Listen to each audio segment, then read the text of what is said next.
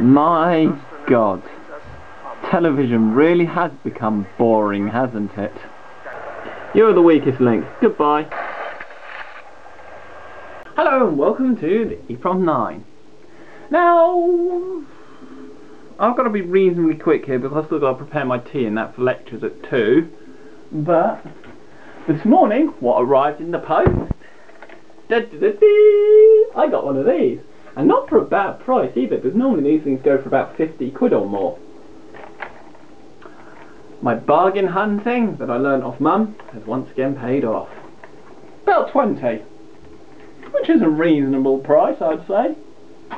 It works. It's found 2 keys which are dead so far, which is the E and 5 key. So need to look into that. This thing's built-in rechargeable battery as well. Still works. I don't know how this is possible, but it does. So the plan is, at some point soonish, crack it open, check the condition of the battery, because we don't want it to be leaky. If there's any corrosion anywhere, clean it off, and maybe find a replacement for the batteries if they are leaky and horrible. If not, they can stay. Other than that, even with an expansion, bargain! And power supply, which is currently in the bag, because I took it off to show the disability I later. I like showing things that I get off. I always have. I always liked it when you got to bring in your stuff in primary school to show people stuff, toys and stuff you had. There was always someone in the class who had something better. But with vintage computers, that doesn't really apply anymore. These things are awesome. I love them. But yeah, it's got built-in printer, although the cartridge needs replacing. Listen to, I don't know how to get it to print yet to it, and I also need to make it a roll of paper because there is no roll of paper in it. And see if it still prints. Hopefully it does. And here's the tape eject, which is a little like cartridge module and whatnot, and it's got a proper keyboard. And it's from roughly around the same era as the Husky, original Husky. Although this one has copyright 92 on the basic. So maybe it's not the first, who knows, maybe it's a later revision. That is a mystery, I do not know. Either way, it's one of the machines that has the claim to fame of at least being one of the first laptop computers, or what is known as a laptop. The clamshell came later, I'm thinking about the mid-80s, when the sort of classic laptop design that is still in use today came along. And also, just for the hell of it, run my little basic program I created for it.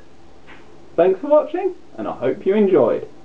We'll get some proper more detailed videos of this in the time ahead, as and when I have time. Thanks for watching. I might as well bang this on the end of my EPSON HX20 video. My routers have arrived! CISCO routers. Can't remember the model number. I'll probably do a video on them as well at some point. It's like Christmas, only better. It's computer equipment. Righty then. As you can see, my routers are set up, and I've configured it with 2 switches. We've got the CISCO Catalyst 3000 at the bottom, and the 3-con one at the top, which I was able to actually get into, and it's got 192 baud rate. So I need to configure these routers. I will need to probably do some config in here. I will do some tests, see if I can ping through or not. I need to look up the command system that this uses though, because it's different to the CISCO ones. I need to configure all these, sort out their IP addresses, give them DNS, oh god, brain think. Sort out the IP addresses of the Ethernets and that, the serial, and then make a note of it, and then play around access my Raspberry Pi through them. That'd be a good way to do it. Put Raspberry Pi in one of these and then connect laptop here, and goes all the way through the serial, which I think their max is 4 megabits per sec. But yeah, I'll leave the configuring for tomorrow or sometime in days ahead when I'm not feeling utterly knackered. I've just got the hardware set up. It's a nice easy job to do. It's just plugging in a few cables. Because the real magic, like anything in the computers, is all in the software. And all these essentially are computers with specialist hardware. Thanks for watching. This should get your geek juices flowing. I have my Raspberry Pi SSH'd. Excellent. And it's not only just for a basic configuration. I've gone. We've got computer. I'm not going to explain how I did the config of these because these are complex Cisco routers. But my Cisco routers arrived. But computer goes in here. Then that goes to router number 1, which I've called top EPROM. And you can see its console config cable there. Then that links through to the router, bottom EPROM is its name, using the serial running at 4 megabits per sec. Then that goes out Ethernet interfaces into the Cisco Catalyst 3000 switch, which then goes all the way up under there to my Pi, which is currently logged on. Hee hee! Success! So, it'd be interesting to see if the GUI actually works through PuTTY. Shall we try it? Why not? ARTX.